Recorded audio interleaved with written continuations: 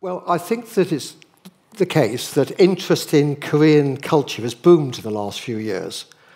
I wonder how many of you have watched Squid Game, or perhaps seen the movie Parasite. Well, you might have been watching those on your Samsung Galaxy tablet as you were eating your kimchi. On the other hand, you might have preferred to turn on your Sony television to watch an anime movie as you were eating your sushi. On the other hand, you might have decided to go to the cinema, getting into your Hyundai or Toyota car. Well, my point is that now the manufacturing exports and cultural exports from Korea and Japan are all around us. The growth of these two economies since the Second World War, Korea and Japan, have been remarkable. The Gresham College lecture that you're listening to right now is giving you knowledge and insight from one of the world's leading academic experts. Making it takes a lot of time, but because we want to encourage a love of learning, we think it's well worth it. We never make you pay for lectures, although donations are needed. All we ask in return is this: send a link to this lecture to someone you think would benefit, and if you haven't already, click the follow or subscribe button from wherever you're listening right now. Now, let's get back to the lecture. After the Second World War, there was a choice, I think, in developing economies to adopt one of two policies. They were both economic nationalism, but of a different type. The first was import substituting industrialization. That is, replacing imported manufactures from the advanced industrial economies, replacing those with local goods produced behind tariff walls. Such an approach was pursued particularly by Latin America since the Great Depression. It was economic nationalism based upon isolationism. I'm talking about that in my next lecture. In the lecture today, I'm talking about the other approach, which was export-led growth. Now, this also often went with protection of domestic markets, but it was economic nationalism based upon expansionism, upon exports. And that was the strategy adopted by Japan, by South Korea, and the Asian tigers. This graph shows you which of those two policies was most successful. If you look at the green line there, that is Argentina. Import substituting industrialization is more or less flat. If you look at the red line, that's Japan, and the blue line, that's Korea. And you see Japan slowed down from the 1890s, Korea has continued to grow. So next time I'm going to look at why on earth Argentina flatlines. Today I want to ask why it was that there has been that success in Korea and Japan. But also, if any of you have watched Squid Game or watched Parasite, you will know that growth and success also has a dark side. I'll come back to that at the end. Now, in order to understand what happened after 1945, I'm a historian, we need to go back to the 19th century. We need to understand the historical background of this, which takes us back to Japan and the Meiji Restoration of 1868 and its annexation of Korea as part of the Japanese Empire in 1910. So let's go to Japan to start with. Japan was unique in Asia in that it achieved modernization and maintained independence by its own efforts. But that was not a foregone conclusion. It could have gone another way. Japan could have become like China.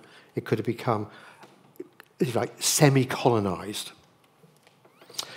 Japan had a very limited engagement with foreign traders until the arrival of the so-called black ships of Commodore Matthew Perry of the United States, arrived in Japan in July 1853. He was sent by the United States to establish relations with Japan. Now, you might wonder what was meant by relations. What it meant was he would come there to force them to open to American goods. The outcome was the US-Japan Treaty of Amity and Commerce in 1858, which is modelled on the Chinese example of the treaty ports, the forced opening up of China to Western goods. It was called an unequal treaty, and Japan was forced to negotiate other unequal treaties with France, with Britain, and so on. So the question here was how to respond to make sure that Japan did not go the way of China or India or Vietnam or wherever. The Tokugawa regime, which dominated Japan since 1603, looked weak when Perry arrived, and the country, it seemed, could descend the same way as China. So what was the nature of that Tokugawa regime? It was based upon what I would call Neo-Confucianism. That is, a rigid hierarchy which limited change, minimal foreign contact. The idea here that it was all hierarchical, like a household, a patriarchal household.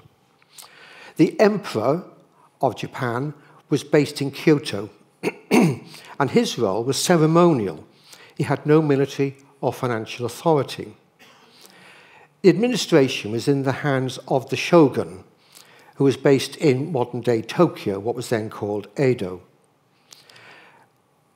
This Tokugawa clan held directly about a quarter of Japan. Other local lords, the daimyo, pledged allegiance to the shogun. Some of those daimyo were hereditary vassals of the Tokugawa. They participated in the government. They were insiders. Others had been forced into submission. They were defeated, they were marginalized. They were called the Tozama. So you got this divide within the elite. The Tokugawa shogun kept authority by requiring these daimyo lords to spend every other year in Edo, where their wives and children were to live permanently. It was a sort of hostage system.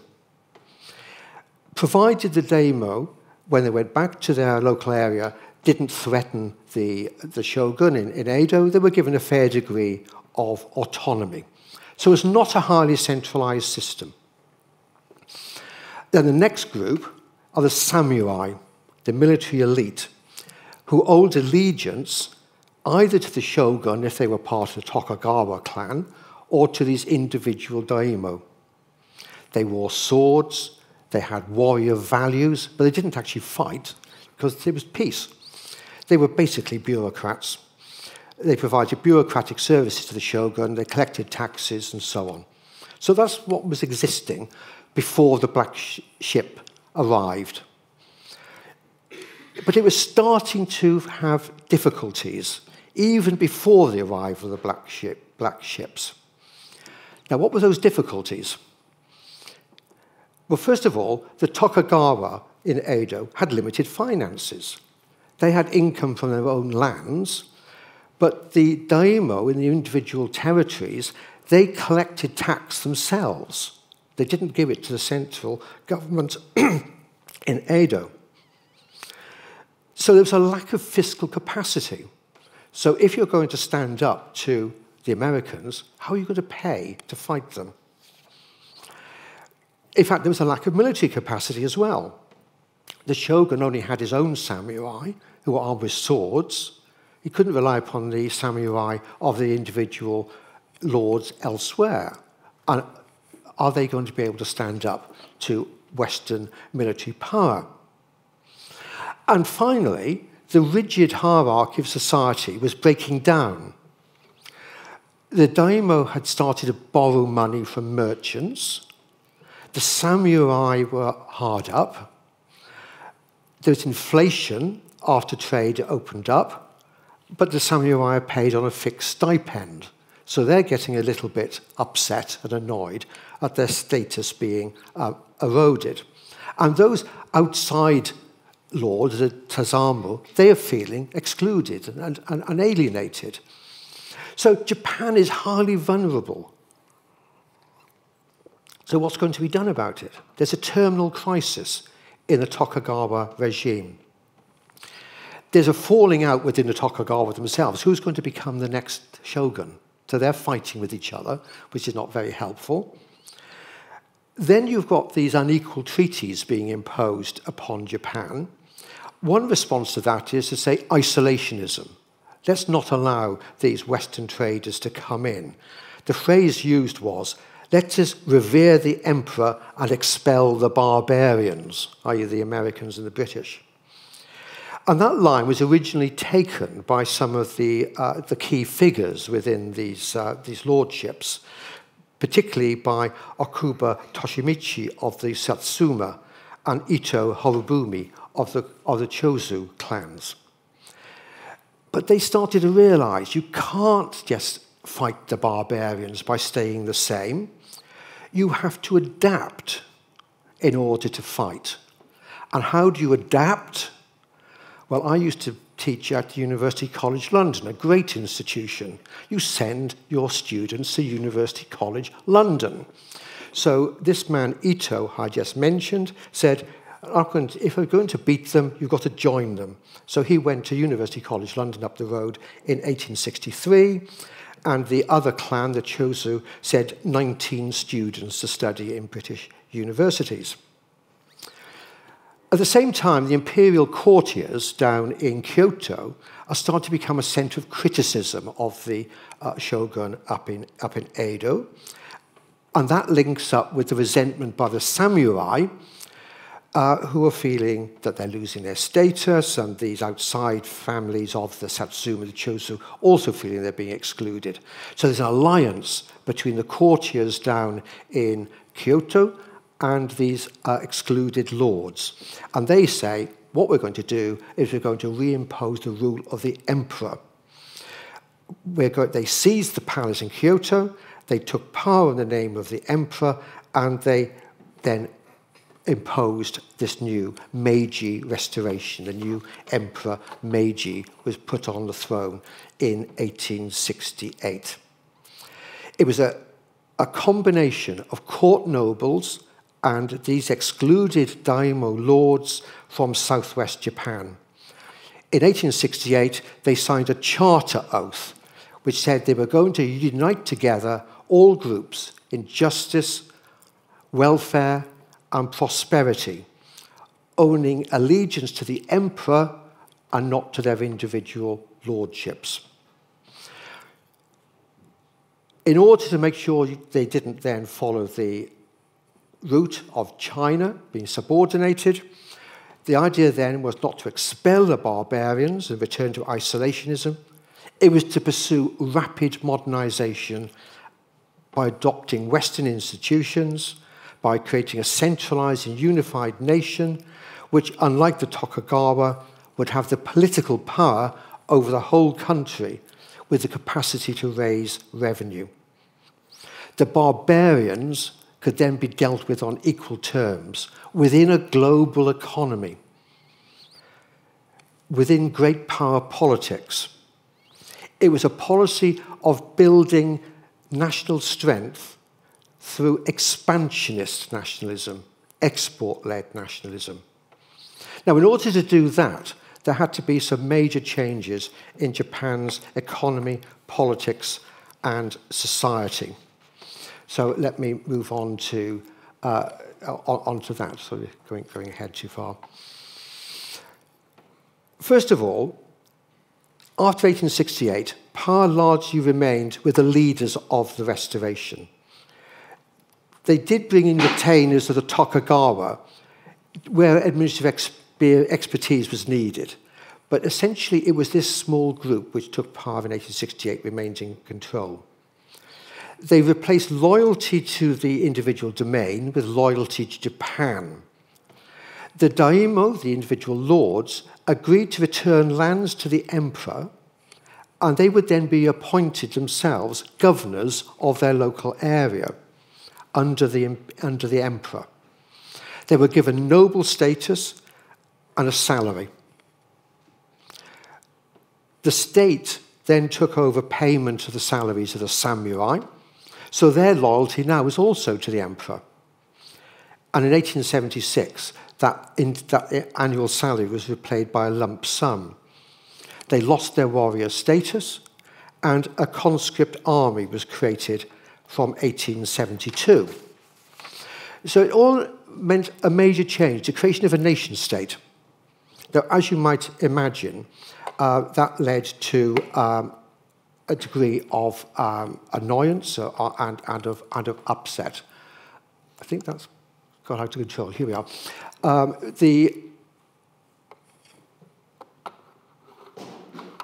There's a difference over how to proceed.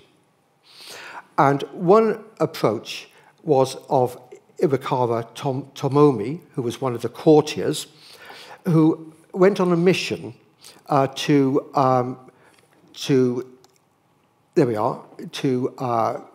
San Francisco and then to London.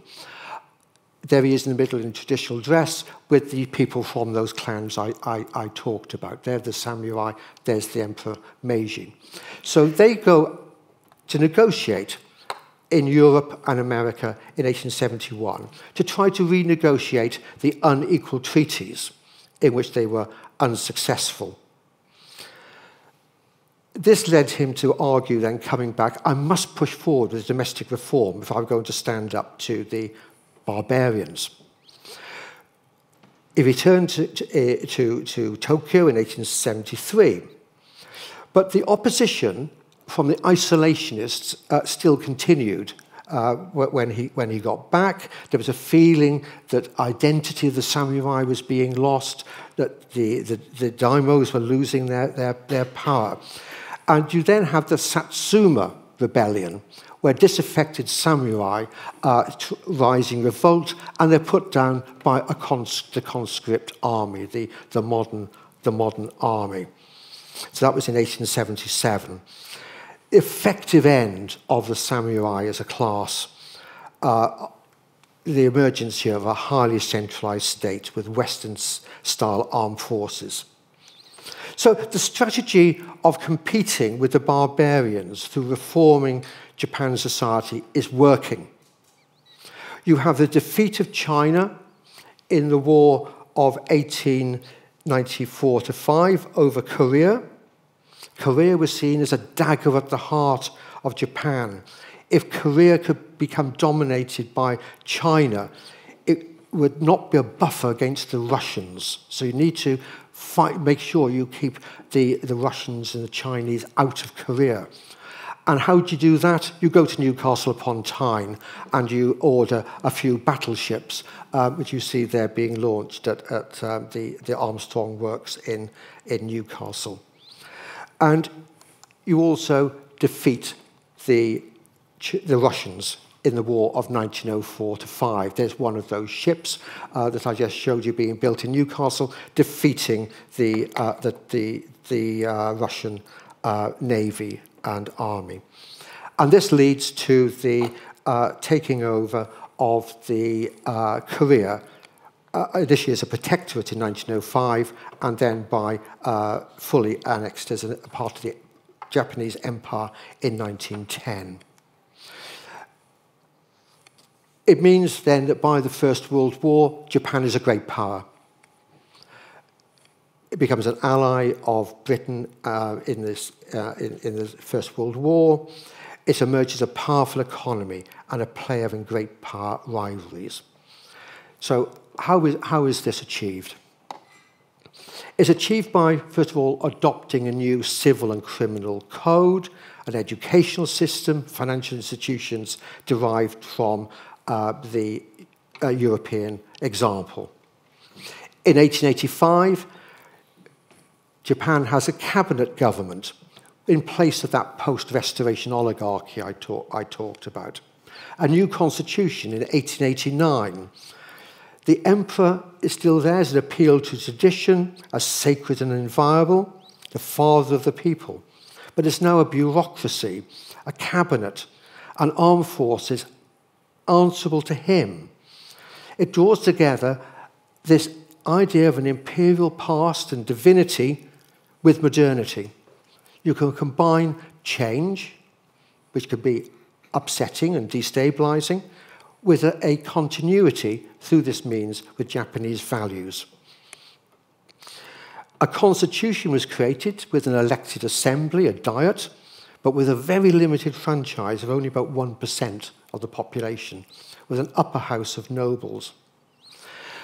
But the power of that parliament, of that diet, was limited because of the powerful status of the emperor, competing elites of the cabinet, the military, the privy council, the bureaucracy, and an unconstitutional, unofficial background group of these old oligarchs.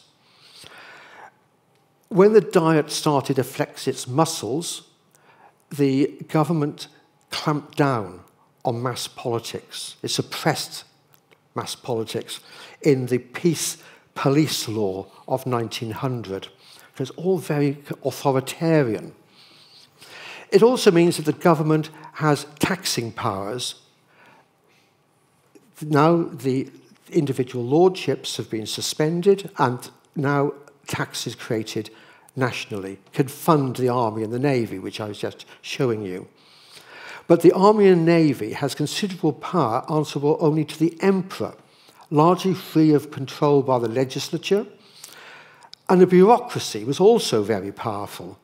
They could appeal over the head of the people and of the parliament to the will of the emperor.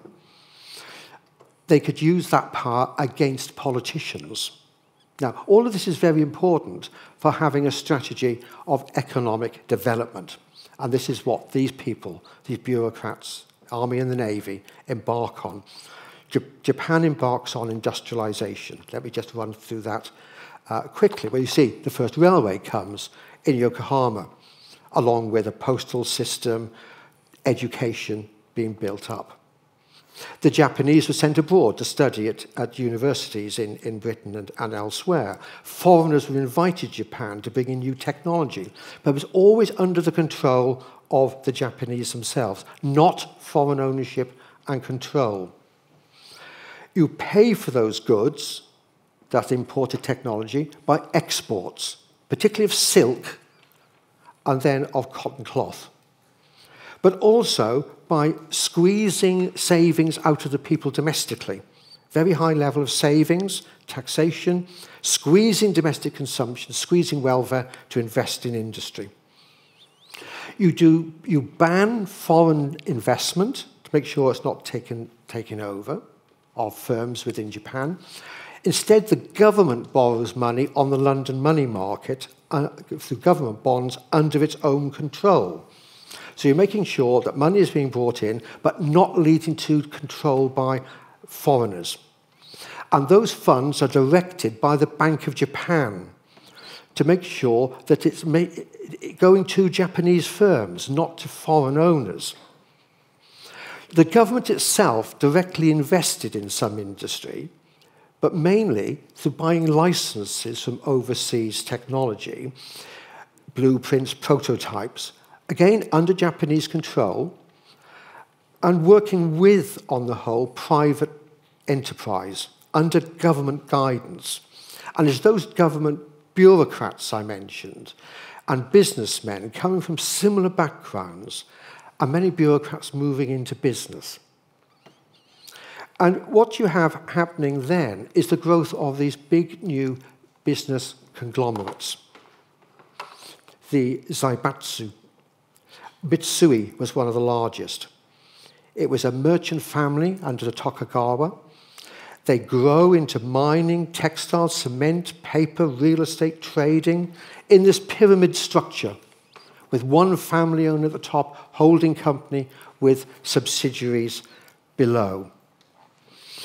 They offer lifetime employment to workers with good conditions and training. But alongside them, there's a whole group of small firms dependent upon them.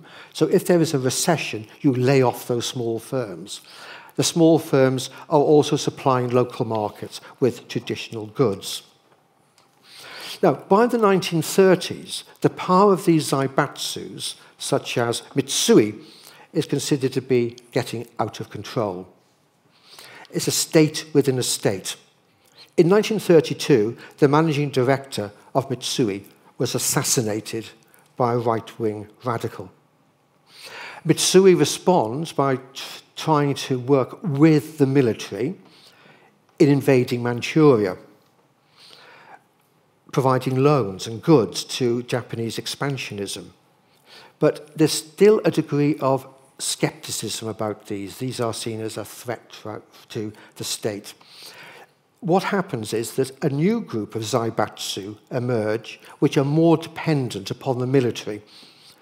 And you've probably heard of Nissan, their big factory now up in Sunderland. Nissan was a new zaibatsu which relocated its headquarters to Manchuria, the area in China invaded by the Japanese. Their headquarters were in Manchuria, and Nissan held a 50% stake with the Japanese government in the Manchurian Heavy Industry Development Corporation. I'll come back to that again in a minute. So what you're having here is this development of heavy industrialization with the army, with the bureaucracy. There's still a sense of vulnerability here, the feeling that in order to be successful, you have to expand.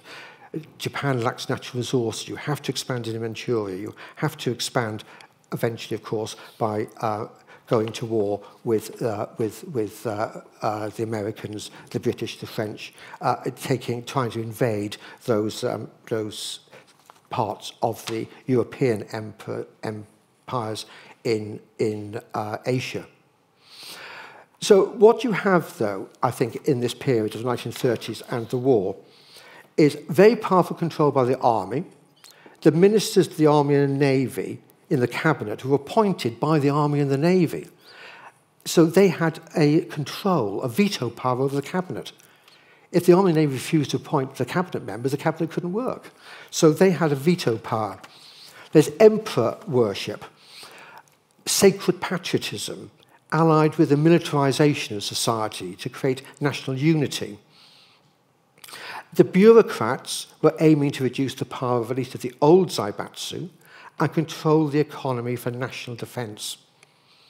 Now, all of that, of course, then leads on to the invasion of China in 1937, the attack on Pearl Harbor in 1941, and the defeat eventually in 1945. In 1945, the question was, what would the American occupiers do? How do you reform this system?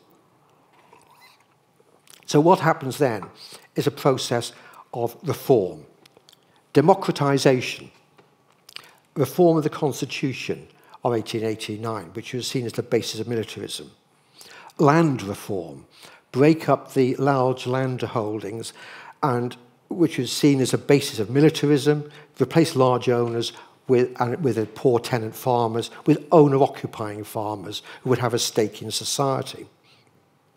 Break up the zaibatsu, which was attempted in legislation in 1946 and 1947. But that policy was abandoned at the end of 1949, with the result that you have the emergence of a new type of business corporation called the Karatsu, again, Mitsui. Instead of being hierarchical, it's more, if like, a network, affiliates. So it's reshaping it as a more decentralized system of interlocking directors and shareholders, coordinated by a group president, who has a group of the presidents of each of these groups having a lot of power. And that continues to run alongside small firms. So that's another part of the reform. Labour market reform, trade unions, but trade unions as part of the individual enterprise, working with the firm rather than against the firm. And the next point I would make is the survival of those bureaucrats that I mentioned in Manchuria. That development I was arguing about, the Mitsui Heavy Industrial Development Corporation. The man who was the head of that was Kishu Nobusuke and working with the head of Nissan, Akawa Yoshisuke. These people, after the war, move into the center of Japanese politics. Their experience in Manchuria, their long experience there, their planning of development there, meant they continued to formulate and implement a coherent economic policy. They had close ties with the conservative parties and businesses. They maintained controls over trade and exchange. The Foreign Investment Law of 1950 prevented inflows of private capital, so that firms, American firms like Ford or General Motors, couldn't come in and buy up Japanese businesses. So these people I call the reform bureaucrats from the 1930s kept power. So Kishi developed ideas about control over business from the 1930s in Manchuria, where he was responsible for industrialization there, where he used brute forced labor, slave labor. And he worked there with Aikawa Yoshisuke of Nissan. Well, in 1955, Kishi was one of the founders of the Liberal Democrat Party, which has dominated Japan ever since. He was prime minister from 1957 to 1960. Those two men worked together in Manchuria. They continued to work together in Japan in the 50s. The next point I would make is the reform of public finances. What the government did after the war was give tax breaks to savings, which went into banks. The banks then invested in private business. Very high levels of saving held down inflation and led to high investment, which could be used for exports. And those savings were deliberately encouraged by the National Salvation Savings Campaign, and housewives were encouraged to keep household accounts books. And there she says, "I'll keep planning our household finances." Consumption was culturally devalued. You had to save. You had to save in order to invest, in order to encourage development. And that's linked with trade policy. Now, I said that this is economic nationalism. Japan does not open up its economy to outside investment or to outside goods. What it's trying to do, though, is to export. Initially, it had a trade deficit covered by American aid. But you don't want to have subordination to America. You want to make sure you escape from that dependence. To regain economic independence, you have to export, but also to keep import controls on the domestic market. And that leads to an industrial strategy. The government pushes exports in technologically advanced sectors. It gives priority in credit, in subsidies, in tax breaks to industries according to their export potential. There was close cooperation between those bureaucrats developing from that reforming bureaucracy of the 1930s with the Keiretsu through the Ministry of International Trade and Industry, which was the successor to the approach of Kishi back in the 1930s.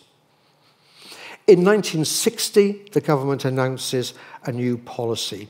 Kishi resigned in 1960. Its successor announces a new policy, the National Income Doubling Plan, driven by exports and government assistance. Kishi's allies at that ministry I mentioned had a continuing role, working in partnership with business through what they called administrative guidance. They relied upon business associations, the minister exchanging information, and the business complying with that. By 1968, Japan had moved to a very large trade surplus. But then it starts to go wrong. You have this massive surge in residential property prices. Those savings, that easy credit, a surge. Heavy indebtedness by the Keiretsu. You get a bubble, it bursts. And as you saw from the chart I put up at the beginning of the lecture, you have the so-called lost decade of the 1990s. Growth is low, but it then becomes 3 lost decades. Japan stops growing as rapidly as it had in the past. This is where I turn to Korea, because Korea starts off at a much lower base, but it continues to grow throughout the 90s up to the present. So let's have a look at Korea. Well, Korea didn't have anything like the Meiji Restoration. It had a weak dynasty. Korea was being already made a client state of China. China was being threatened by Russia. And as I mentioned earlier on, the Japanese take it over as a colony in 1910. So Korea was a Japanese colony from 1910 to 1945. Korean culture was subordinated. The country was turned into a source of food and raw materials for Japan and of industrial production to support the Japanese invasion of China. Even more than in Japan, the economy of Korea was dominated by the state and by the army. Well, the Japanese, of course, leave in 1945. At that point, Korea is divided at the 38th parallel between the Americans in the south, the Soviets in the north. There's also a communist threat within the south. So you have external threat above the 38th parallel, but also uprisings below the 38th parallel. And, of course, you have the Korean War of 1950 to 53 as well. So you need to understand the development of Korea within that context of continued threat from communism. The Americans, obviously, were very eager to overcome South Korea's technological backwardness, and also, in their view, cultural backwardness. The American occupiers said the Koreans are the Irish of the Orient. They're fun-loving, they have an inferiority complex, they love a drink and a laugh, but they were dominated by the Japanese, and they don't have any self-confidence. In 1947, the American occupiers tried to develop a program to reform Japan. In 1948, South Korea regained self-rule. There's General MacArthur, the American occupiers, with President Syngman Rhee, who was an anti-communist authoritarian. The Americans continued to give economic assistance, and in 1950, a new American-dominated United Nations body was set up, the UN Korean Reconstruction Agency. But even in 1960, the United States State Department complained of a lack of leadership to provide, I quote, the imagination, vision, and energy to end the Korean spiritual and social confusion and to give the country a sense of unity, direction, and destiny. So, up to 1960, there's still not a huge level of economic growth. Well, let's think, what was this man Rhee trying to do between 1948 and his fall in 1960? Well, first of all, like in Japan, there was a program of land reform, an attempt to break up the larger states. But that was dangerous because you needed the elite of large landowners to support the Americans against the communists. But what you can do, of course, is you can take the former Japanese-owned land and give that to small peasant farmers. So you could then build up support for the regime without alienating the elite. Rhee embarked, however, also on a program of import substituting industrialization. That was his initial strategy. And he was also highly dependent upon investment from United States aid. About 3/4 of investment was American aid, which re-channeled to a group which were a little bit like the Zaibatsus. They were groups of industrial conglomerates called the chaebols. They were large business conglomerates like Hyundai. it was a cosy relationship of corruption and isolation of the economy. Well, in 1960, he fell and was replaced by, in May 1961, by Park Chung-hee, who took power as the head of a military junta. Now, Park had trained as an officer in the Japanese army during the war, where he served in Manchuria. After the war, he joined the South Korean army and was sentenced to death for opposing Ri. The sentence was commuted. He rejoined the army, fought in the Korean War, took over in the military junta, and then was elected president in 1963 and continued to serve until he was assassinated in 1979. So what did Park do? This is where the success really takes off. He continued some of the elements of Ri's policy, but taking it in a new direction, which led to what has been called the miracle on the Han River. The Han River is the major river. The miracle there was the transformation of South Korea into a major industrial power. Isolationist nationalism was strong because there was a dislike of the Japanese who had colonized the country. There was dislike of dependence upon the United States. There was dislike of the big conglomerates of the chaebol. So Park has to take that on if he's going to have success in an export-led strategy. He promised to end corruption. So the chaebol I'm now going to reform. I'm going to stop them being so corrupt. I'm going to stimulate national renewal. I'm going to renew Korean culture. But he also realized he couldn't do this if he didn't have the support of the chaebol themselves. So he pardons those who had been accused of corruption, in return for which they have to support his strategy of export-led growth. Now, what is he going to do then? I think he does two things. One, create Japanese-Korean pride in its culture through what was called the Cultural Heritage Protection Act of 1962, which had a committee for erecting patriotic forefathers. So you erect massive statues of people in whom you could have pride. The biggest one in the middle of Seoul was a statue of Admiral Yi Sun-shi, who defeated Japan in the war of 1592-9. Now, not just Gresham is important, but also history was being remembered here. So pride in culture, but also authoritarianism, censor the media, limit freedom of expression, and then turn to export-led growth as a way of ending dependence on American aid.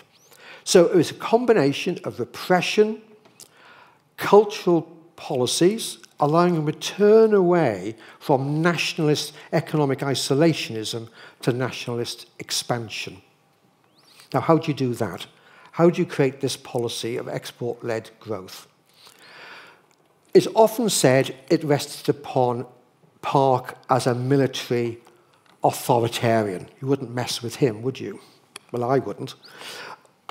But it's not just that. The South Korean state under Park has been described by one leading authority, Korean authority, as authoritarian bureaucratic. It provided effective coordination and growth with highly skilled technocratic officials who introduced institutional reform, improved planning, and followed the economic model of Japan. The state owns some factories, steelworks itself, but its major role was to support private enterprise. The state, like in Japan, providing guidance through 5-year plans starting in 1962, supporting heavy industry, exports. And those plans were very close to what Kishi had done in Manchuria. In fact, Kishi, as Prime Minister in Japan, was rather embarrassed when Park turned up, and he started reminiscing about all the wonderful things they had done in Manchuria in the 1930s, which is not something that you would mention in polite company in the 1960s. But skilled bureaucrats in the Economic Planning Board and the Ministry of Trade worked with a few of these chaebol business groups, such as Hyundai, Samsung, LG, that dominated the economy and spread risk across a wide range of industries through cheap loans, licenses, tax benefits. It was a very interconnected group of family firms, family members, like you see there in the Samsung chaebol. They expanded to increase market share. They weren't necessarily driven by profit, but dominating the market by borrowing. Success depended on their ability to make deals with the state. The government provided support through loans, permits, tax cuts, subsidies, on condition that you were successful in exports. And if you were not successful, you would lose those perks. It was an aim of shifting the industrial structure to heavy industry, capital intensive, high value added, technologically advanced. And also, again, making sure that export growth did not lead to foreign involvement. So during this period of Park, the chaebol became ever more powerful. They increased from 15% of total sales as a percentage of GNP to 67% by 1984. So it was a state-business alliance in a governed market, or what has rather more critically been called crony capitalism. Now, of course, the danger there is that reliance upon cronies could lead to unpopularity. So Park also tried to did two other things. One was to create a coalition with the countryside and farmers through the New Village movement launched in 1970, modernised the countryside. And secondly, labour repression. You repress workers, which allowed him to ignore anti-Japanese views. You hold down wages to allow the chaebol to compete on international markets. Now, the problem with that, of course, is at some point it's going to explode, which it did. So you have growing populist opposition to corporate power, favouritism, protests against low wages and repression. Park, indeed, was assassinated in 1979. The new president also suppressed a pro-democracy uprising in 1980, and suppression continued alongside a new policy, used popular culture as a distraction, keep the workers happy. This was called the policy of the 3 S's: sports, sex, and screen. It didn't altogether work. Here's the mass uprising in 1987. Led to the end of military rule. The new civilian government, which came in after that, saw a potential in cultural industries. It invested in the internet, in information, and in communication technology. But the government also continued to support the chaebol, but like in Japan, a move now towards more, if you like, cooperation with them, trying to make them more transparent, make them specialised rather than just have this wide range of diverse industries. But are now going for, if you like, soft repression rather than hard repression. So this attempt to remove the chaebol or reform the chaebol wasn't entirely successful. Their continued use of the chaebols, continued crony capitalism, their reform attempts falters against the entrenched power of these people. Crisis then hits in 1997. This is partly a result of the fact that currencies in Korea and elsewhere in Asia were pegged to the US dollar. The US has got a lot of money to invest. If there's no exchange rate risk, you might as well put it into these countries with a very high rate of return. Great, until the point emerges at which there's a fear that the currency will be devalued, in which case people withdraw their money. And at that point, money is withdrawn in 1997. It exposed the risk of this high reliance upon loans to large business groups, overinvestment. The price of computer chips, one of the largest exports of Korea, collapsed. Banks were left with large loans. The IMF then intervenes and orders reform of the corporate structure, reduced the role of credit in the banks. So then you have an attempt by Korea to regain its authority, regain its autonomy. People hand in their gold jewellery in order to pay off the IMF loan. I think that this is actually very important for when the crisis hits then in 2008, the global financial crisis. The Koreans say, we are not going to put ourselves in that same position again of being dependent upon outsiders, the International Monetary Fund. They build up a reserve. They're not hit by the global financial crisis of 2008. A lesson was learned. Also, though, the lesson learned that that investment in the internet pays off. Cultural industries expand. The government aimed to quadruple its exports in the cultural industries. Squid Game is a sign of the success of that policy. Growth, unlike in Japan, returns. Exports grow rapidly. Exports as a percentage of GDP were about 26% of GDP in 1995, 56% in 2012. So, research and development, investment was very high. Great success, but was it? We should also look at weaknesses. A leading Korean sociologist has referred to South Korea as experiencing compressed modernity, very rapid, very condensed growth. But, he says, that was anchored in the family. The family dominated business, welfare, and education. It's what he calls family-centered modernity, which overloaded the family with too much,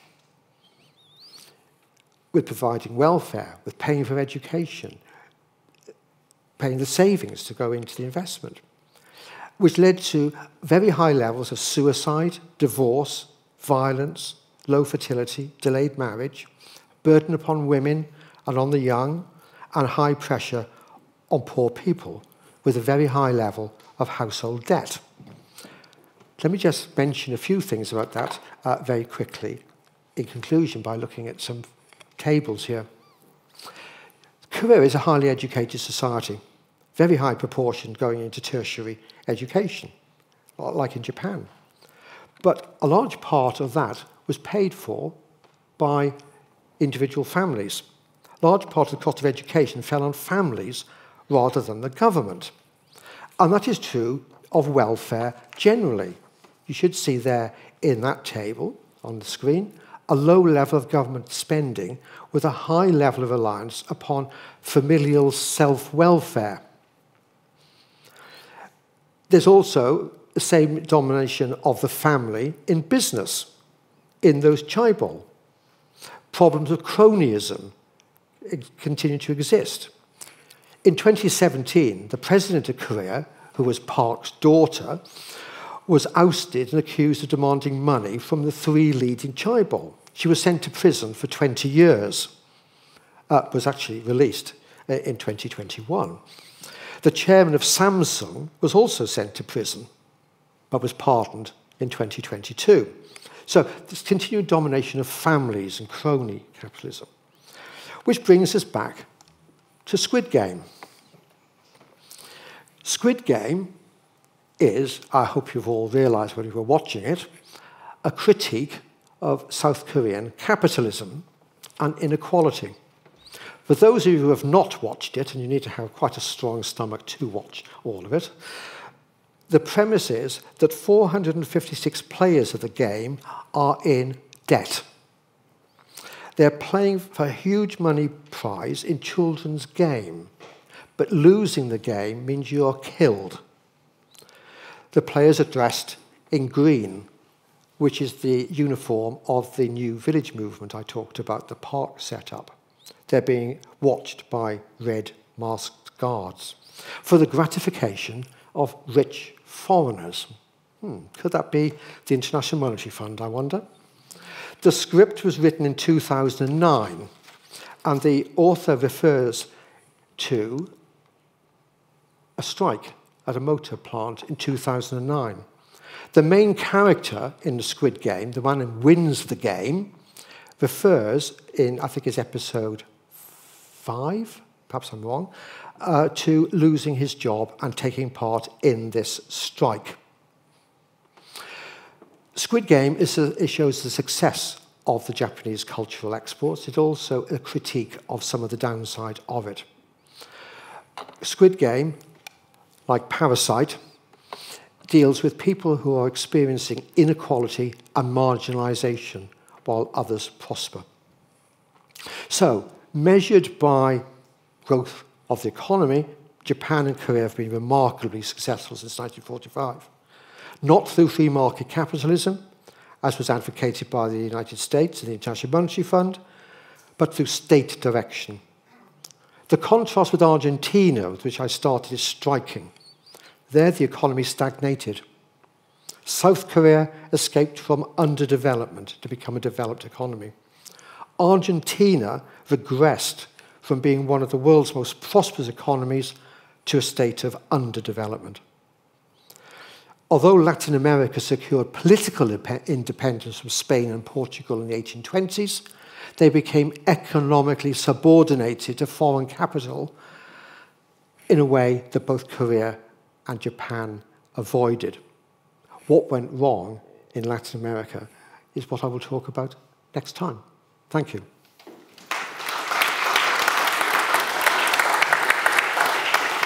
You mentioned a lot about zaibatsus. How many of those still exist today? And if so, how powerful are they? Well, Mitsui still exists today. Mitsubishi still exists today. So they were the two biggest ones. So they've transformed themselves from being zaibatsu to these keiretsu. So these big conglomerates are still there. I mentioned Nissan. I think there was an issue after the war that the Americans didn't quite understand the fact they were like the old zaibatsu and the new zaibatsu. They thought they were all bad and supporting militarism, not quite realising perhaps some of the ones like Mitsui were a bit ambivalent, at least, about relationship with the military. Nissan was actually much more complicit, very complicit, in what one might consider to be war crimes in Manchuria. So they do still exist in this new form, that, if like, devolved, networked form of the keiretsu. I'll take one from Slido next. A very interesting question of what are the lessons for UK government economic planners from the experience of the economies of Asia? Well, that is a very good. I didn't know we had economic planners. That's a good question.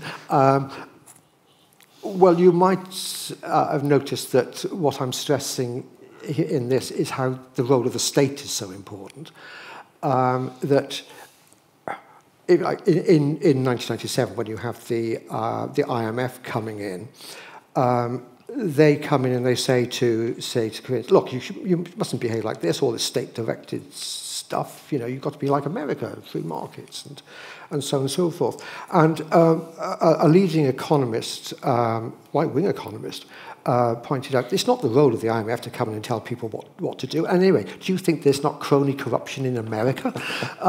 So I think that there's an interesting, if like, ideological debate there about how far should one have state-directed development. Now, I don't think one wants to have state direction by somebody who is a military dictator, an authoritarian regime, and I've been pointing out some of the downsides of it.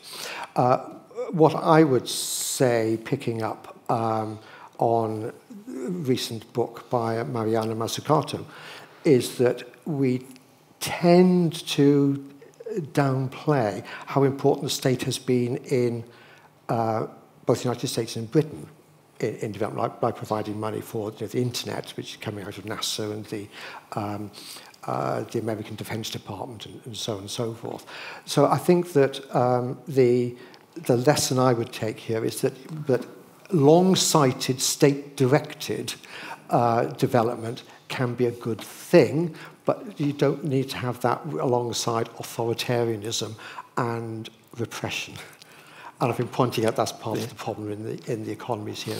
I was going to ask, considering that both China and Japan have neo-Confucian philosophy, why did Japan succeed in becoming economically independent and China kind of collapse under the shackles of colonialism? Yeah, well, that's obviously, I suppose you could say one of the issues that I've been pointing to is that Japan has seen what had happened to China and wanted to make sure that didn't happen to them. I think it's partly a matter of scale. Perhaps it's easier within Japan to create this like a modern nation state, if you like, the process that I was outlining. I think it was very difficult to do that in the size of China, and of course it was very difficult for the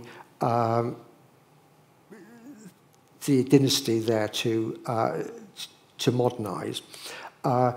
When you have the fall of the Chinese emperor and Sun Yat-sen becomes the leader in China and fails, he goes to Japan. I said, is that the way we should try and proceed? So I think it's interesting that the Chinese were trying to learn from Japan in how to create that sense of unity and modernity. I think then what Sun Yat-sen is trying to do in that is to link a sort of neo-Confucianism with working with international agencies to come in and bring in capital. So we can't get the capital otherwise. So I think there's an interesting interplay between Japan and China. China, if I didn't have the lessons from Japan until later, after the incursion by the Europeans in the concessions that were forced.